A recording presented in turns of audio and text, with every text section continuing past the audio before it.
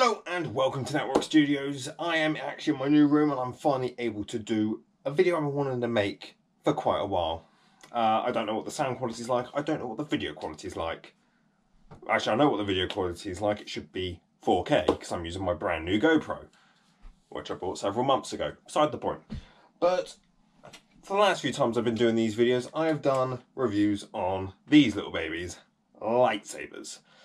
But thanks to a few people in my comment section for the last unboxing I did, I discovered I am the only person that does review videos that owns one of these. This is the Saberforge Crusader, and today I'm actually going to do a proper review for you people. I can't do any spins because there's a light right above me. Okay. First things first, let's go over the design. It is basically 100% metal. The main body or hilt is metal with a leather wrap on it. How do I describe this thing? Start at the top. So at the top, let's see, my view windows down here. Not my best design choice. So first things first, when this is illuminated, it looks fantastic. Why is it not illuminated right now? I lost the battery pack charger, so I'm waiting for a new one to arrive. It's not good. So yeah, like all Saberforge sabers, comes with a kill key to keep its battery life longer when it's turned off. It's got 3 points where you can remove the blades with their signature Allen key wrench. Points of undoing are at the bottom, and it's that way, like that.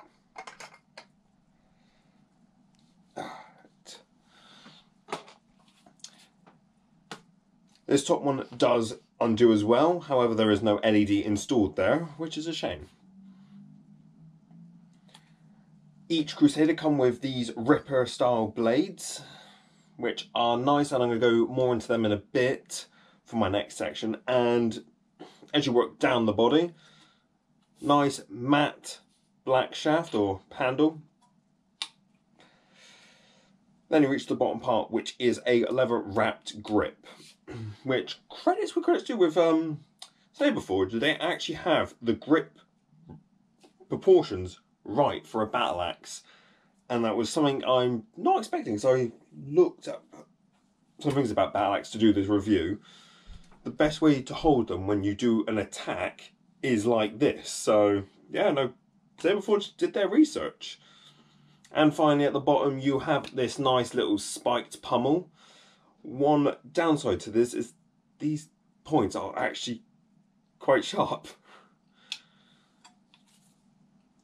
which frankly I'm not complaining. It does give it that nice menacing look, but I have whacked my shoulders against these fucking things so many times that it takes the piss. Should I say shoulders? I mean elbows. Now, one thing I know people will ask, is this convention safe? So say if you want to go as a Viking Jedi or Viking Sith, honestly, in my opinion, in England, this is not convention safe. And the reason why is actually because of these Ripper style blades. So if I get one of these out, I can actually explain it a bit better. Or at least I'll try to. These things are a pain in the ass. Right.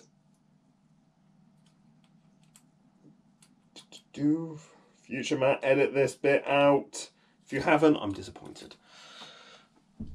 Okay, so the Ripper style blade. Here we are. Looks harmless. It's plastic. Why won't this be convention safe? For one, these are actually extremely tough.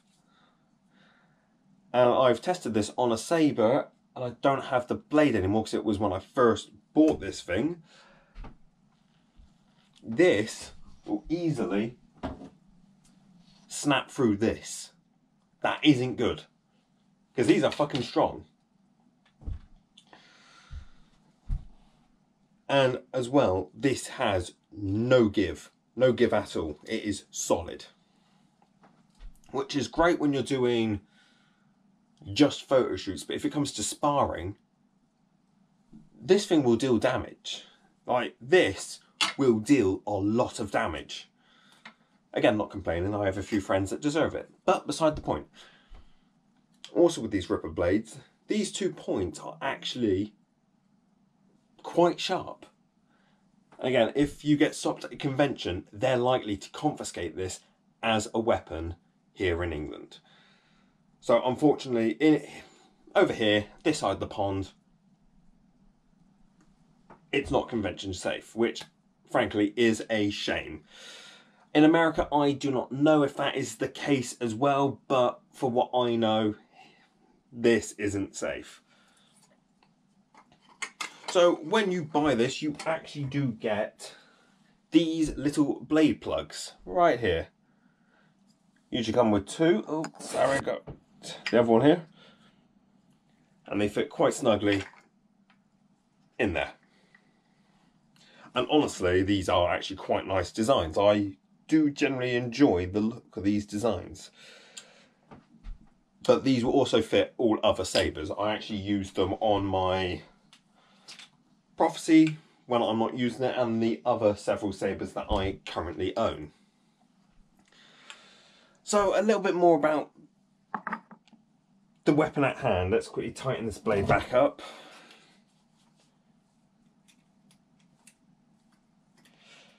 Again, this is actually quite difficult because I've got one blade jabbing into my freaking kidney.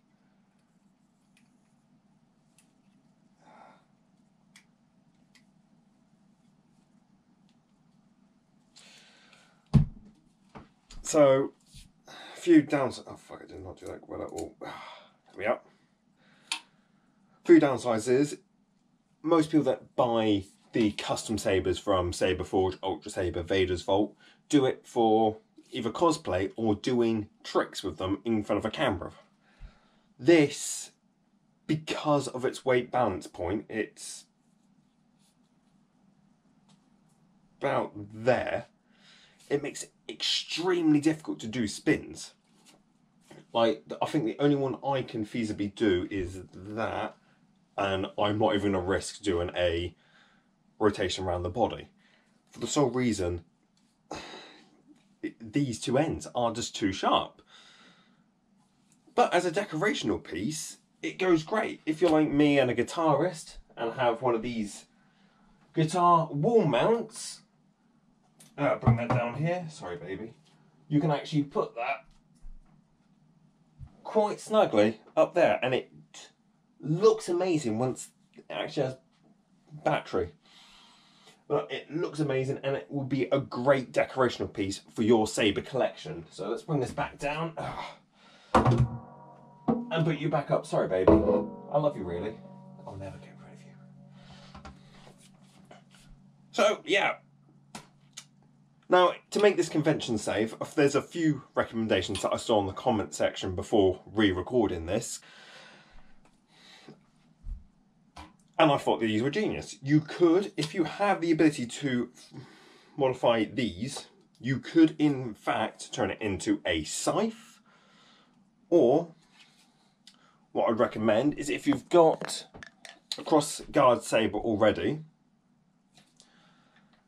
these 2 little blades, which I got, I was given these when it came with this. I don't know if it comes with all of them as standard. I generally do not know.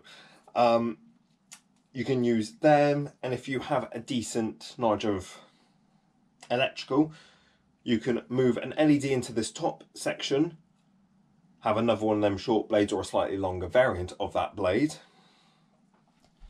get a pike extension on this, and you've got a spear. Got quite a nice lightsaber spear. And with, if I remember correctly, the pike extension is about, I think it's that long, about the same length of the hilt, so that will give you quite a good spear length. And I am actually tempted to get that for this saber. That would look frankly amazing. I say saber, I want to get it for this axe. Now, if you want to see this thing lit up, I recommend going to my original video where I was in a shirt because I was going for an interview 10 minutes after I finished recording that.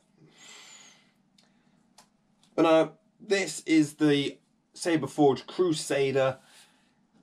As a decorational piece, it is fantastic. If you're doing cinematography and want to make your own short films like I'm doing, say, selfless plug, I would actually recommend buying one of these because it would look amazing. If you have the VFX knowledge to make these ripper blades in After Effects, one, tell me how to do it, and two, you could make an amazing short film with one of these against, I don't know, one of these. It would look generally amazing and I would subscribe and shout you out every second of the day.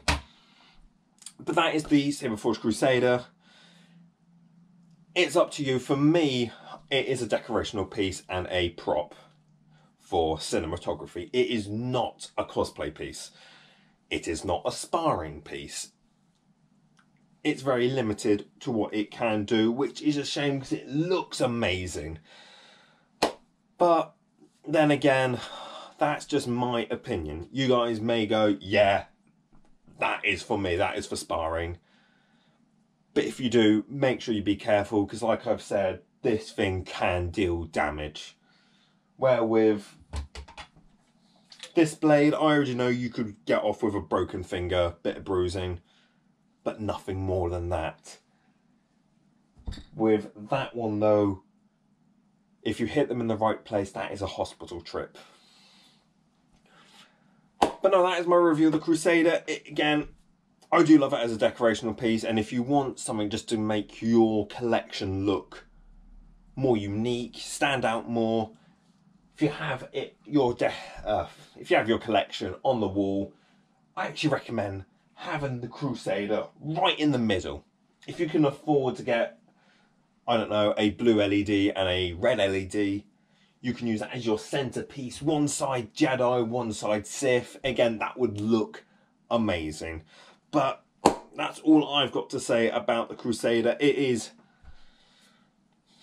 good. I would do some videos outside with it, but again, I don't have any way to charge the battery at the moment. I am looking into getting another Saberforge Saber.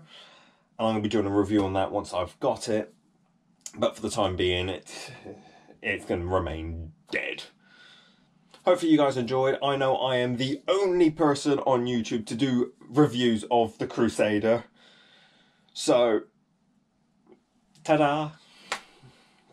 Now, if you want to see more of these, I do have several other unboxing videos and reviews of lightsabers from Ultra Sabers, including the Scorpion, the Prophecy that you have already seen in this video. We have the Monarch and the Sentinel as well.